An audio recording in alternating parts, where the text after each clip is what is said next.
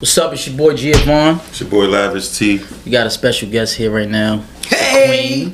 It's the Queen. Hey! Rah Digga. What up? What's good? What's good? Thanks for showing up.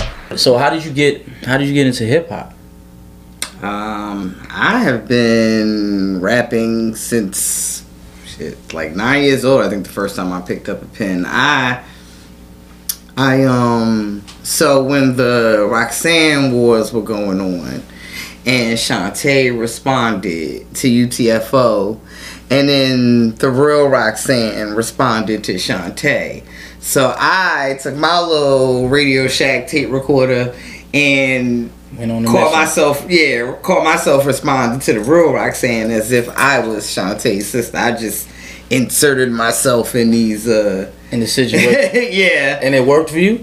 I mean, in my house, you know, in my house, she created a fan base at home. Yeah, in my elementary school. But I took that and then not too long after that, they started like actually I want to say I was a part of instrumental on that. Started like a talent show series at my elementary school. And I was rapping at those every week. My very first one that I did, all the guys had like a break dancing and pop locking routine, and I was supposed to be the big reveal. I was supposed to be the girl to come out at the end and rap. And I forgot my lines. I got on stage and I just saw everybody and got like stage fright, and I just ran off the stage crying and shit. No way. Yes, I did. So that never like made you like, I don't think I'm built for this? No, that made me say fuck that. It's over. I'm about to write my next rhyme tonight, and I'm gonna make sure it's memorized by the next week's show. And I just been I've been on a roll ever since. That was like my actual like me like. Question: You always like when you first started, you always was on some real lyrical I kind of feel like you was a battle rapper. Like you kind of have battle. I was. Well, I mean, you know, the battling then was different from the battling now. Like battling then was like who had the most raps. Like I could outlast anybody in any cipher. Like that was like you won. Like the first person to run out of raps, you know, was like lost. We won. Yeah. So. Cause when I hear your shit, like I told you off camera, that freestyle, I watched that freestyle earlier today. I don't remember what's the name. It was a grind mode cypher. I don't know. It's something that they do annual. I thought it was like grind time or grind mode. It's grind mode, something but like what they do is they actually have you recorded in advance. Oh, like it's pre-recorded. Yeah, it's pre-recorded like you doing a song, but you don't hear. Like I didn't hear anybody else's verse, and then when you get, when you show up in person, y'all all, like I guess the engineer just put everybody's verse together, and then you just lip sync it. You show up and so that was like well, just to let you know, like I said off camera, it was shot and like I'm a man of my word. You bodied them niggas. Well, I get that a lot. No, but you did. I'm gonna keep it 1,000 with you. I don't even think I finished hearing all of them because I fast forwarded, but I went back. I went back just to hear. I'm like, all right. I fast forwarded just to your verse. I heard this shit. I'm like, oh, she went in. That's always my goal. Then I went back. I'm like, let me hear these dudes, because a lot of times I don't want to come over like I'm racist or nothing. But when I see like white rappers, I don't expect them to be good. So when I seen it was like a bunch of white rappers before you, I'm like, I'm about to fast forward. They all gonna be little baby Eminems. So let me fast forward and go to you. And when I went to you, I'm like, yo, she did her thing. Like, I'm like, damn. And then I went back to the baby Eminems, and I'm like, all right, they not Eminem status, so you definitely bodied them. Eminem minis. Yeah. No, actually, but that's what he inspires. He inspires a bunch of that. Like I think I was having a conversation with one of them, and he was like, yeah, you know, like trying to like convince me that I'm hip hop, I such and such. I'm like, all right, who's your favorite rapper? Eminem. He was like, yeah. I'm like, got it. They're not gonna say Lord Jamar. I'm like, got it, dude. Got it. Like, so y'all know no other rap outside of that. Apparently, Eminem and Lord Jamal's not beefing no more. Nah. Yeah. Nah. So I think we sparked the end to that. Nah. So how did you meet Busta? I met Busta. Actually, I met Busta one long time ago. I met Busta in an outsider session, in a Young Z session. Like, I know I've heard Busta tell stories about kind of like going through studios and just kind of seeing who working and seeing whose project he could be a part of. Like that. Oh, so he scouted for you? No. That was his early, like, please listen to my demo. You know, that was something that he was doing to get himself out there. So I guess in those times I met him. He came into a session that I was in that Young Z was doing. KRS-One was in there with us. He was doing the hook, and Busta ended up on the intro. That was my first time like meeting him in the physical. Fast forward, I was signed to Q-Tip already on Elektra Records, and unbeknownst to me at the time, Tribe Called Quest was splitting up, but I didn't know that. Like, I was just Q-Tip's new artist, and I'm just like blowing him up every day. Yo, dog, what's up with my album? What's up with these beats? I don't like that beat. That ain't one love. I would like, where are my beats that I signed to you for? So I was just basically like getting on his nerves, and so he reached out at some point. He sat down and had a conversation with Busta and was like, yo, you know, I got this female artist, she's dope, she's driving me up a fucking wall. And he was putting together a Flip Mode Squad at the time. He's like, I think her energy and just her aggression, I think she would probably be a better match, you know, with your crew than mine.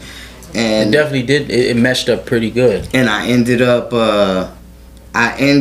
on. He was working on the When Disaster Strikes album. I wasn't signed to Flip Mode yet. He was working on the Disaster Strikes album, and I ended up in the studio that day, and I just jumped on a posse. Like he was doing a Flip Mode posse joint, and I just so happened to show up at the studio on this day, because now I got the green light that I'm gonna be working with Busta. So now I'm going to Busta Rhymes sessions every day. Like, yo, dog, listen to this. Going in. Yo, listen to this. Yo, listen. You know. Are you doing it to Busta? Or just people? To Busta. What he said to you? He like, hold on, I'm in the middle of work, and I'm like, alright, you can get back to your shit. Listen to my shit. I mean, you know, I was hungry. Like, I wanted my album out. Like, I don't care what you doing. Like, listen to my shit. I just hopped the path all the way from New Jersey to play this for you. You're gonna listen to it now. So, anybody ever thought that you was from Brooklyn? I think everybody thinks I'm from New York. I think I swore you was like from East New York or Brownsville, because you act as much as I rep Jersey. I done said it in a movie. I done said it probably on every song on the album. I think people just associate me with Brooklyn because of like Busta and Flip Mode, and you know, the Spliff is from Brooklyn, Busta from Brooklyn. Like all of those guys are from Brooklyn. You sound like you from Brooklyn too. Yeah, word. I'm dead serious. Like I thought, I always thought you was from Brooklyn. I always thought Redman was from Brooklyn. Y'all act like Brooklyn people for real. Maybe Brooklyn people act like North niggas. I don't think that. I know. Maybe, I don't know. No, could be something, could be nothing. I don't know. No, yeah. Maybe y'all are baby Brick City. Are you Brooklyn? Yeah, all day. Brooklyn and Queens. He's Brooklyn adjacent. Okay. I was born in Brooklyn, raised in Queens. So I mean, I don't know. We might be cousins, because Brooklyn keeps on taking it, right? You know, Brick City was the carjacking capital. So I think it might still be. He's taking it Queens too. So you money. know, I think it might still be a competition of who taking it the most. Nah, it's definitely grimy out there in Newark though. Yeah, y'all turn up out there. They trying to gentrify it a little bit, but they can't seem to get past that Martin Luther King Boulevard. If you had to pair with another female artist to do a record, who would it be? I like Shawnna. Shawnna. Shauna got $.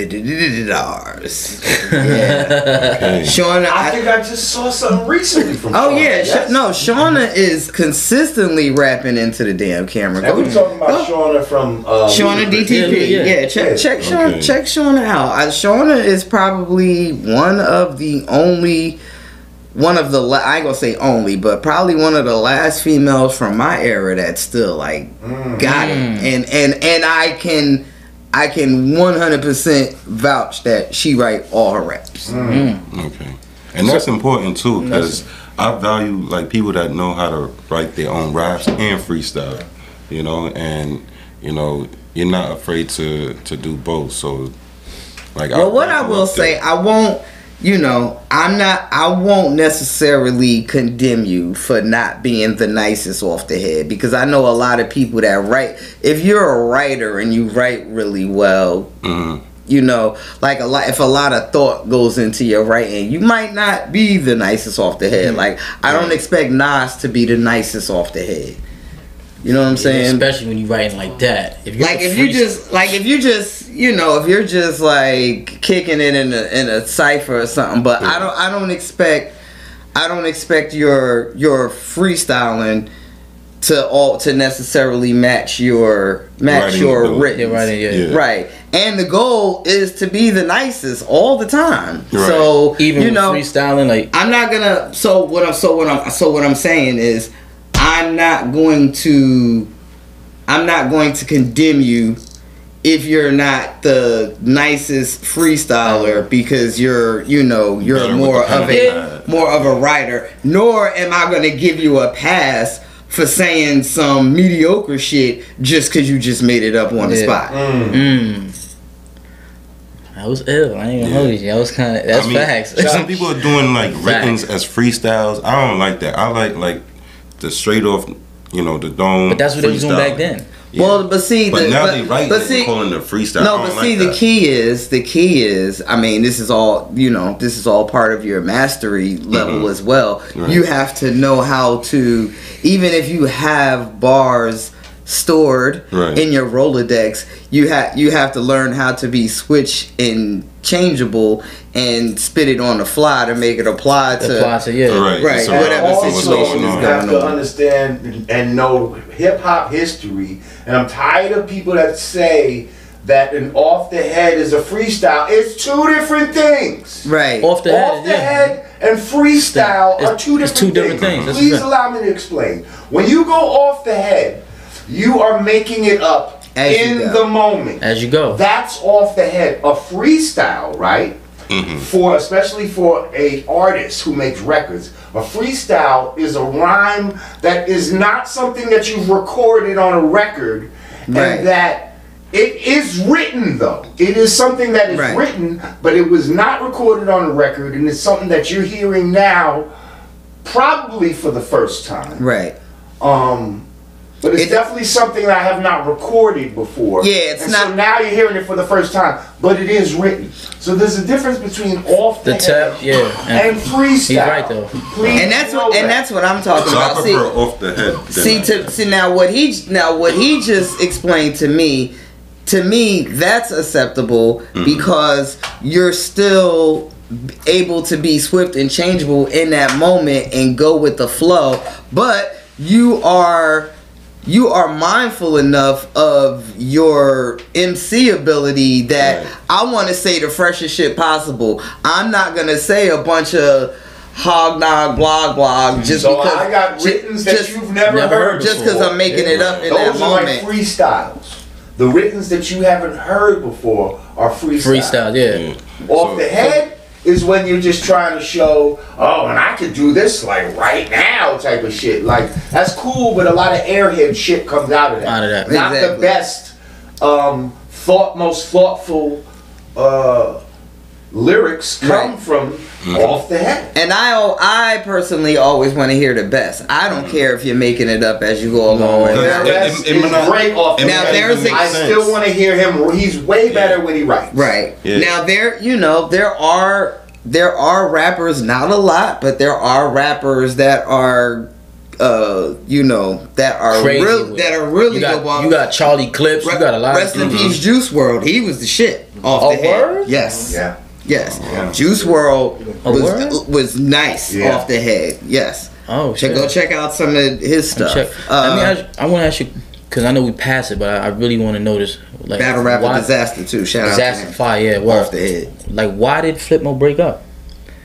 Flip Mode, I mean, it just got to a point where our movement as a crew just, you know, hit a brick wall. We recorded albums that ended up not coming out. We got dropped off the label J Records, and at that point, it just kind of like everybody just had to pretty much focus on their own solo ventures. Busta went and signed to Aftermath.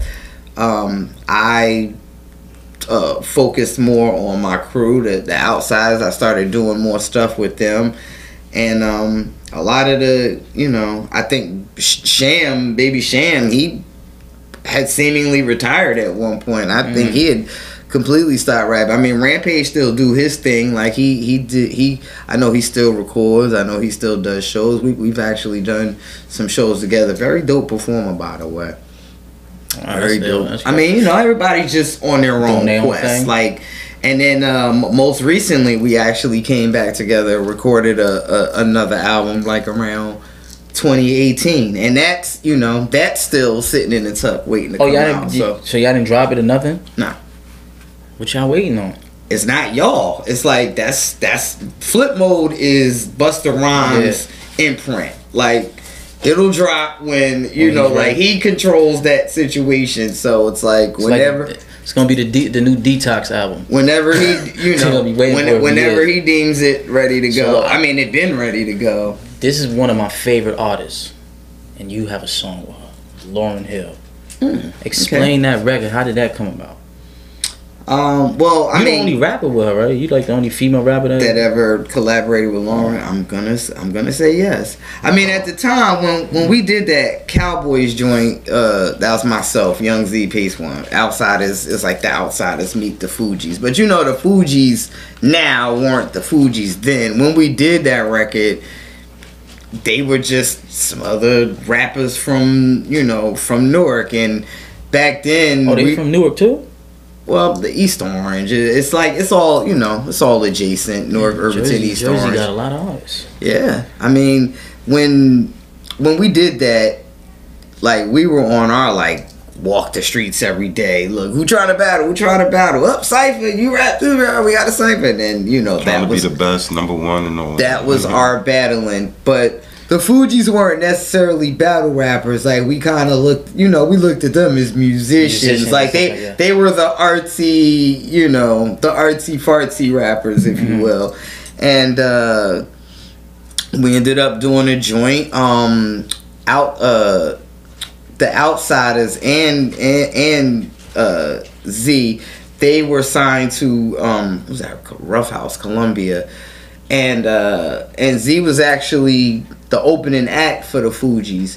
So they got that, you know, they had that relationship, and they're like, yo, my crew, such and such. It just fit. It was like, okay, we got 2 guys and a girl over here, 2 guys and a girl over here, and then I don't know whose idea it was for us to come to, maybe Wyclef and Z probably put that together, but next thing I know, just ended up in the, you know, the infamous Booger basement, and we got in our corners, you know, me and Lauren in this corner, Clef and Pace in that corner, Praz and Z in that corner, and we just, like, really, it was like Lauren and I versus the guys, because we was just determined to have, like, the better verses. We didn't know what they was doing, but, like, it's always, you know, I don't know what the other guys was doing. You know what you was doing. Yeah, it's like, it's just always, like, my goal, like, first I'm gonna find out what the song is about, you know, make sure I'm on topic and everything. But in my, you know, anybody that does a record with me, you should always know my goal is to always have the better verse. If I can hear y'all verses in advance, I will. I don't give a fuck what it takes. I will not lose. I want the best verse. So let me ask you a question, right? Like, I watched a lot of your videos, and you were like super feminine dressing, you was looking good in the videos, and then your look did not match what was coming out your mouth. Why? What made you say I'm gonna take more of the lyrical approach opposed to me doing what the typical females do? They rap about their body. My booty fatter than the other booty. My girls ain't. Well, for one, when I first came out, I ain't had no booty. So trying to rap about booty, it was like, I don't know what you talking about. Made zero sense to me. But in all honesty, like, I was studying MC Light, I was studying Queen Latifah, I was studying Roxanne Shante. Like, that's all I knew. And you know, that was who I was studying on the female side, as far as like how to approach this as a female. Like, those were my blueprints. As far as like the rapping itself, like the words that was coming out of my mouth, I was studying KRS-One and Coogee Rap and Coogee and Rakim. Like, from Rakim, I said I figured what I got from Rakim was, okay, rapping is always supposed to be serious. You're never supposed to smile. You're never supposed to be happy. You just always have to look serious. So that's what I got from Rakim. And then from KRS-One, I got the I'll battle you.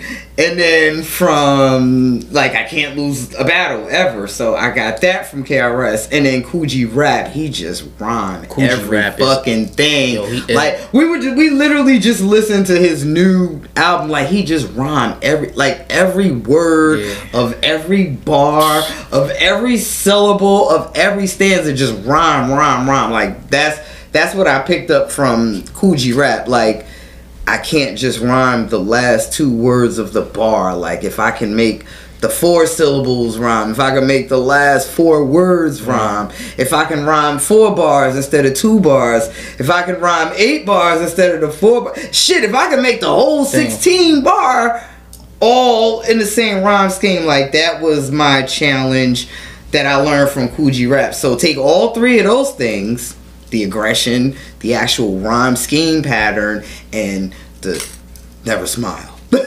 So all of that, and now, but now I'm a girl. So how do I do that? MC Light. Yeah, you had. Yeah, and Shante, the female version of the battling.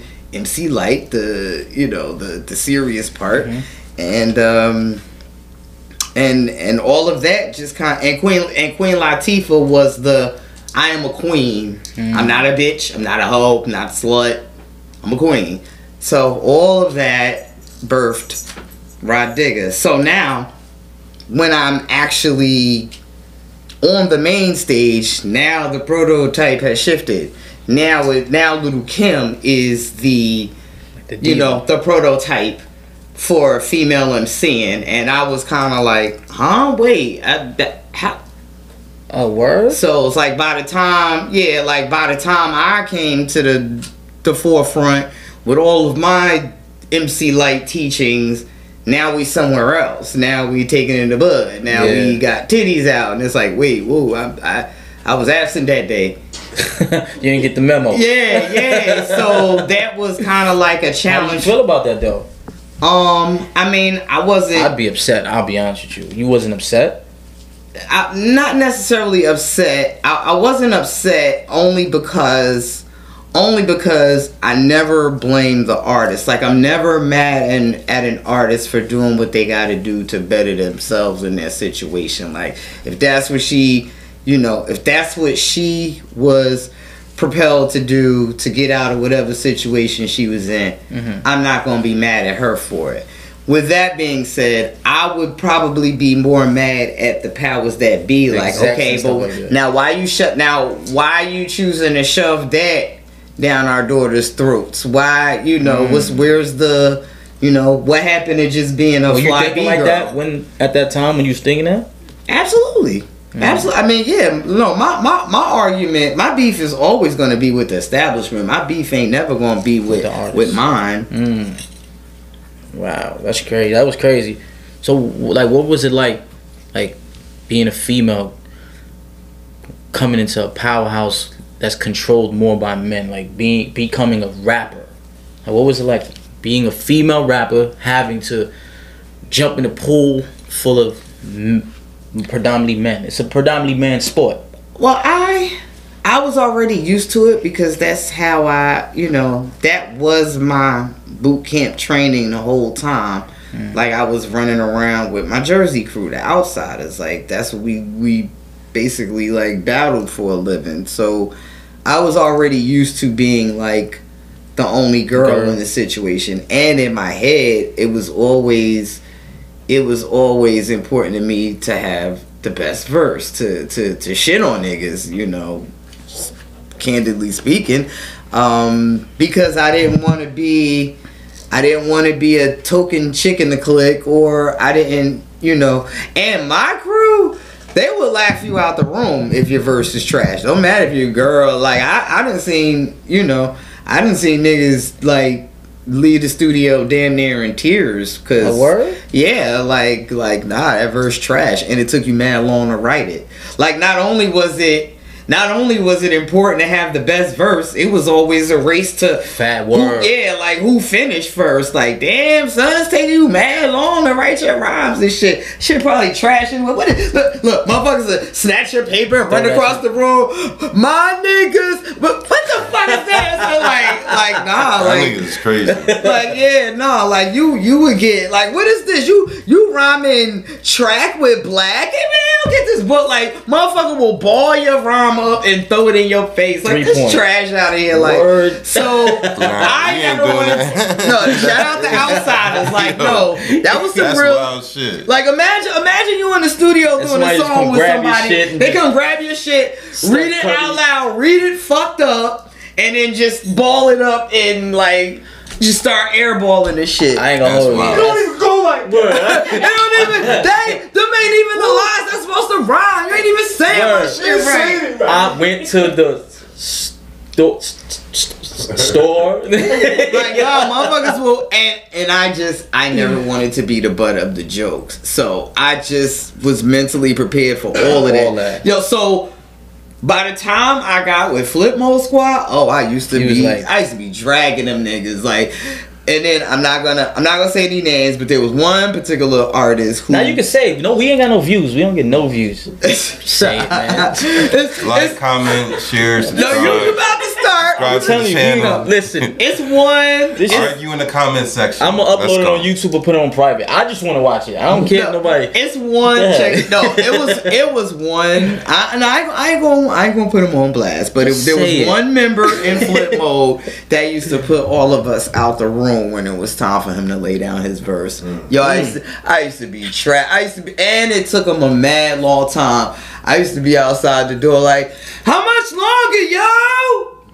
Like, I used to do shit that like, the niggas did not like me. I used to be showing my ass, but that's because that's what I came from and shit. Like, I used to be the first one with my verse finished. 9 times out of 10, I'm gonna have the freshest verse. Take? Like in the booth? Oh yeah, I'm a one take because one thing that's important to me, like, I'm real big on the performance aspect of it after the fact, and I feel like if you can't get through the verse in the booth, if you can't rock it from start to finish in the booth, how do you expect to do that in the studio? So in the booth, I'm gonna learn, like, okay, this is where I start to get winded, so let me remove a syllable out of here. Let me remove a syllable. Okay, by the 5th bar I start getting winded. Let me take a syllable out of it. Like, if you work out all of those kinks in the studio, your stage show is going to be impeccable. Yeah. See, what I would do is I would go in the booth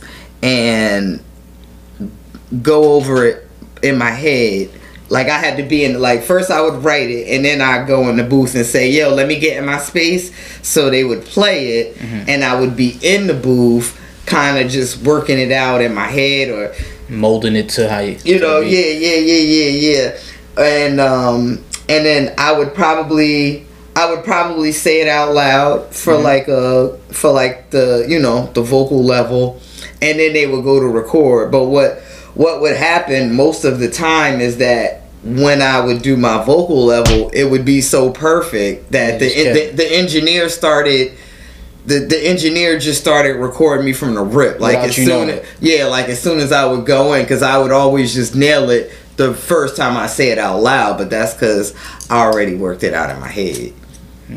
But writing it too, because I'm a fan of the written. I tell everybody, like, yeah, that's cool, you can go off the head, write your shit down. Write your shit down. I don't give a fuck about none of that other shit. Write your shit down. The goal is to have the best the best verse, product, the best product.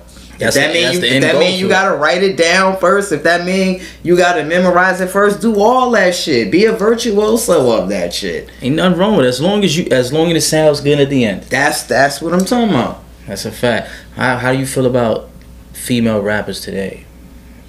The female rappers today, some of them are actually figuring out how to be lyrical in this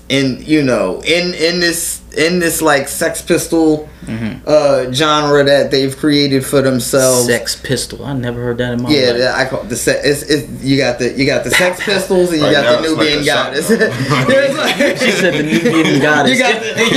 You got the Sex Pistols and you got the Nubian Goddesses. So in the Sex Pistol realm, I'm hearing the capacity for lyricism. Like there's a few of them that I'm like, oh shit, okay, I fucks with that. I like Glorilla. I can see I like Glorilla. I'm gonna tell you why I like Glorilla. No, let me tell you, Glorilla. Come on, man. No, Glorilla reminds me. Y'all should make a song called Next Week. She reminds me of me at that age. Now I'm not talking about lyrical capacity. I'm just talking about attitude. Fuck that. Her energy. I'm skinny. I ain't got no ass. My voice deep as hell. I saw some shit where they said her and some other rap dude should trade voices, cause she got like a deep voice. And it's some rap, I forget who the rapper was. She like, no, I'm not. Light voice. She like, no, I'm not getting no ass job. I ain't getting no nose job. Y'all gonna love. But you like her. I like her spirit. Yeah, but we talking about music though. What about her music? Do you like her music? Well, I like the song. I like the song with Cardi, and I like the it's what the kids say. It's a vibe. It's a vibe. It's a vibe. Like I do. So you don't like Young M.A? The two things. No, Young M.A got bars. She has bars. Oh, she has bars. But I do like Glorilla. I was saying of the Sex Pistol. Oh, okay. You're asking about the female rappers of today, like. The majority of them are that, but I'm starting to accept it. Not accept it, because I mean, everybody can do what they want. It's something for everybody. Like at this point, I'm beyond. No, that's not real rap. Like I just don't care anymore. You starting to understand the vibe. There's enough real rap out there that I can focus on what I want to hear, and everybody else can enjoy the shit that they want to hear. But of the mainstream female crop of women that are getting shoved down our throats, I am hearing more of an effort to be lyrical. Like even Lotto. Yeah. With all the leaked reference tracks. She said with all the leaked reference tracks. And I like Lotto as a person too. I'm not a fan of a lot of these rappers today, to be honest. I mean, they all got the same vibe. It's what I don't like. I don't like that everybody looks exactly the same and sounds exactly the same and rap about the same shit. Like if you gonna rap, I wish the girls would get more creative with the pussy. Like, could we just do something else? Like, I actually. Can you say that again?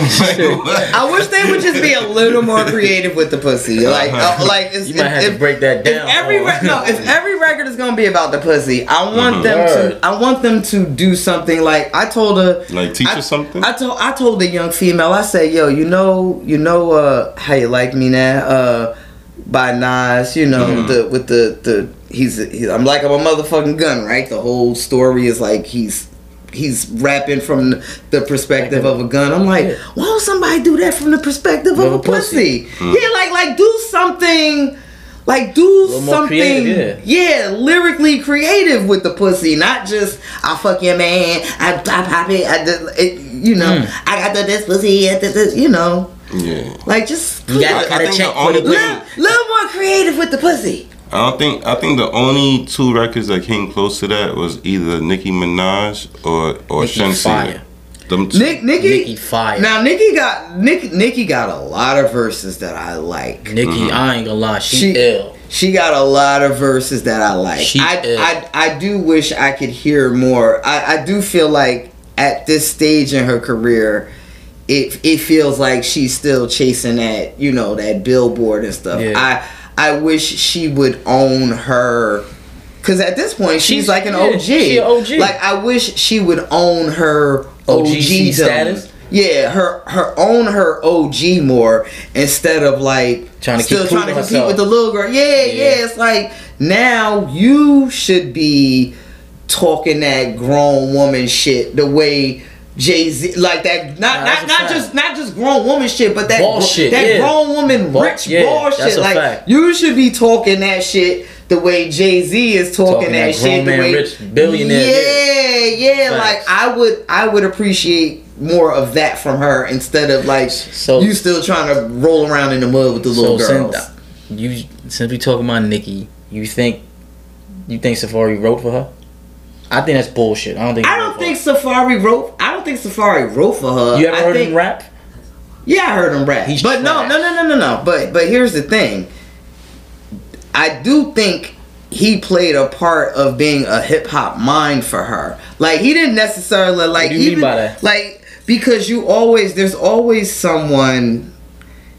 Like, there's a person giving like creative juice. Most people have someone next to them that's like, yo, you heard about this nigga. Like, even if he didn't write the rap, I could see him being a person like, yo, you ever heard this nigga that rap with Lil Bibby from Chicago? They got this Phazoland tape. His name Lil Herb. Yo, check this little nigga out. He fresh. Mm-hmm. You know what I mean? Like, you think he was putting on game on certain things to make her create what she created? Possibly, yeah. So I think every girl has that. I think every girl, like I had motherfuckers that would not give me raps, but like tell me what's going on in basketball, and you know what I'm saying, like the boy. Yeah, but that's not helping you write though.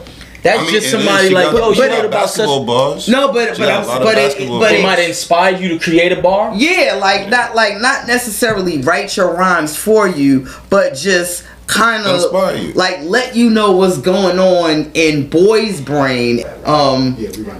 People used to like just tell me how funny I was, and I used to just be like, word, like, but I'm not a tell a joke, make you laugh. You spontaneously funny. It's just, I don't know, I guess it's just it's more like of a dry humor, maybe like a Curb Your Enthusiasm type of personality, because I don't have like a jokey personality, like, you know, like I said, from Rakim, everything, all I know is just hardcore, be serious. Yeah, you know, not even so much hardcore, because I'm not necessarily the most hardcore person, just serious.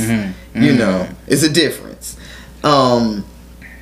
So but people used to be cracking up from my seriousness, like, yo, you don't even know how funny you are without even trying to be funny. You should really look into stand up. You should look at, and then stand up turned into you should really look into acting. Like, I could totally see you doing this. And then no acting classes.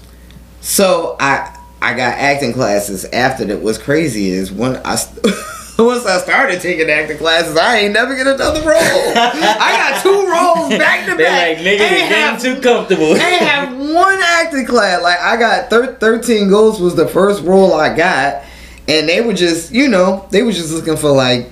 You played in a horror movie. Yeah. And you didn't die. They was just looking for like a nanny, like a baby. You know you're a legend for not shit. the first black person didn't die from. Oh, I asked the director, could I live? You're I didn't a legend for that. And see, but in my head, what's crazy is in my head, I wasn't thinking like of the integrity of the story. Like, can I live for that reason? I was thinking like, yo, as soon as they send me home, the checks is over, the per diem is over. I was getting like $200 a day per diem. This was like a multi-million-dollar Warner Brothers budget They give you movie. only $200 a day. For per diem? That's Yeah. a lot. No, per diem. Not like check. Per diem. Go eat and wash your clothes. My bad. No, per diem. Oh, that's some chicken. Right. So Per diem's usually like $35. $30. Yeah. yeah, no, I was getting $200 a day. Just to Just the pocket. like just do to your go- laundry, yeah, do your thing. eat. Yeah, shit. Go watch a movie when shit like that. And in my head, I was thinking like, yo, I'ma milk this as soon motherfucker. as soon as I die, I go home. The per diem is over. So I asked the director, Yo, please keep me on. yeah. I said, director, can I live? I said it just like that. Can I live? He was like, produced by Joel. So he was like, we were talking. Joel and I were speaking about that because it feels like now you're like part of this family. It might be kind of to audiences for you to die. So let me get back to we're gonna circle back to you. And he came back to me a week later like, we decided to let you live. I'm like, yes. No, that's a first. First in history. That was ill. That's crazy. Yep, but I was supposed to. So the scene where like the girl that the woman that's supposed to be saving us gets crushed in the wall, that was supposed to be me.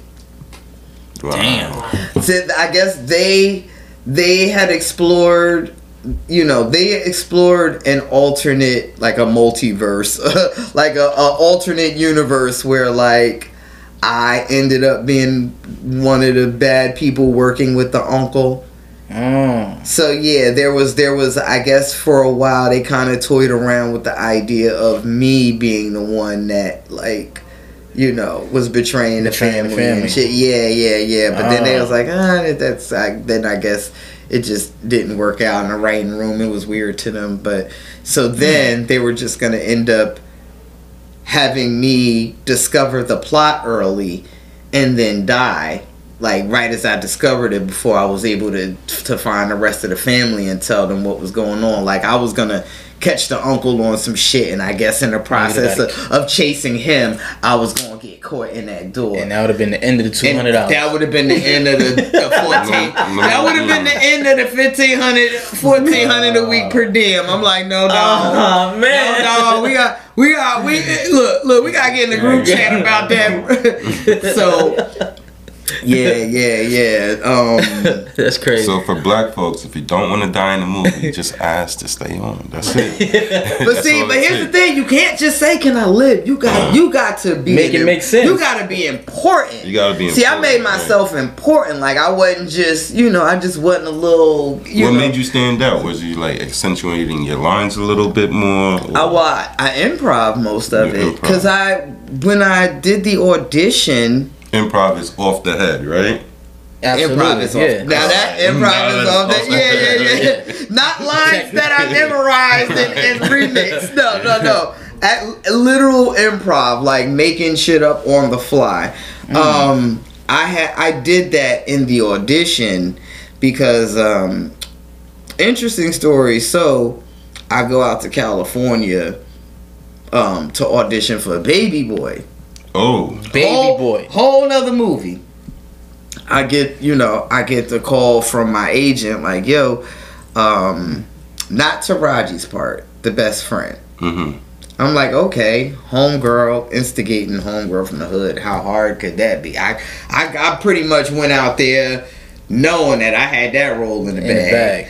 So I go out there, I audition for that role, And then on the way back home, now I didn't get word yet if I got that role, but but on the way back home, I get a call from the agent, like literally, probably as I'm on my way to the airport, like, think you could what time your plane leave? You think you could squeeze in one more audition? Now, mind you, I'm hungover. I'm so hungover. Like, I knew it was my last night in town. You just got jiggy. I had like a 6 a.m. flight, so I just did one of them. I'm a vamp all night and just go straight to the airport type shit. So he called me. I ended up like pushing my flight back, and so now I'm up like all night. Hung, like drunk, wearing off, hung over. I gotta go in this audition. Like, I'm literally fucking stoned. And I got in this room, and I kid you not, the words were literally like moving off the page. Like, I couldn't understand it. I was like, yo, I can't. I tried a couple of lines. I'm like, yo, I can't do this. I can't read this. And I just put the paper down. I was like, can I ad lib? Like, I can't read this. And it wasn't really much of a script for me, because I believe they were looking for maybe like a non-English speaking. They wanted like the non-English speaking housekeeper. It wasn't so much written for like English, the sassy black babysitter. It was more like a, huh? Yeah, man, what's going on? Me no speaking English. You know, they were kind of trying to, so the script looked like that. Like, it wasn't, there weren't any real clear-cut definitive lines for me to recite. So that, in conjunction with I'm drunk still, I just put the paper down like, I'm gonna ad lib. And before I boarded the plane, my agent called me back like, yo, you got it. They love that shit. And I was about to go on tour. I had to go home. It was the weekend, and that was a Friday, so I had that weekend to prepare myself. I got that call on Monday. By Wednesday, I had to be in like 5-6 months. Oh, word? Yeah. So that 200 was coming for that long? I had to. Yeah, every day. That's separate. That's top of the bread. Yeah, like separate from the actual check. The check that I got from the road. Yeah, say that then. I mean, that was what? Yeah, plus 200 of them things. Yeah. Oh, you came up. I was up. That was. I mean, that was my first. That was it. Like, I thought I made it. That was like my first time ever in my life seeing 7 figures. Just going crazy. Yeah. Jesus. and really didn't have to. Well, by the time, seven figures turned to 6 figures by the time management got they could. But it was still some good bread. Oh, it was great bread, and I didn't have, like, the per diem was basically like living off the interest. Like, I didn't even have to touch it. Like, that shit could sit. Well, I just, I was paying bills back home in the hood with the fucking $1,400. That's a good nest egg. Hell yeah. And then, do you still receive residuals from that movie? 13 every shit. Do you see how they play that movie in October? That shit is word. I mean, it ain't, over the years, the residuals go down and down, but every October, like every, there's October, and then by the time they tally up the shit, like, it always jumps back up crazy. Like December, January, and then it went through cycles. It was like, okay, this was the movies, and then the blockbusters, and then it spike, and then it'll dwindle again. It's like, now it's cable, now it's on TNT and Sci-Fi, and it'll go up and come back down, and then Netflix, and then it became a streaming thing, and then it'll spike and it'll go down, and now it just plays every October. So every October, it's like every new outlet that came out, it just brought it up. And I also got the title track of the, I got the theme song of the soundtrack. Movie. Yeah. So that's now it's the same thing happening on the music side. It's like the ASCAP does this. So now here comes Sound Exchange, and it goes up, and it's the gift that keeps on giving. Beautiful. So you any new music? Music. Now, I don't have anything like I'm about to just spill my whole government, right? I don't have any Rah Digga music out. I have done a shit ton of features. I do got some brain children though. Like I've been toying around with the idea of like a what I call hood house, where like the house classics that we love in Jersey. Like I be flipping them shits, and they like people in the hood like them. Like you'll find them on anybody's like hood cookout mixtape and shit. Like, oh shit, nigga rapped over to this Pharaoh. Oh shit, nigga. You know, I do that.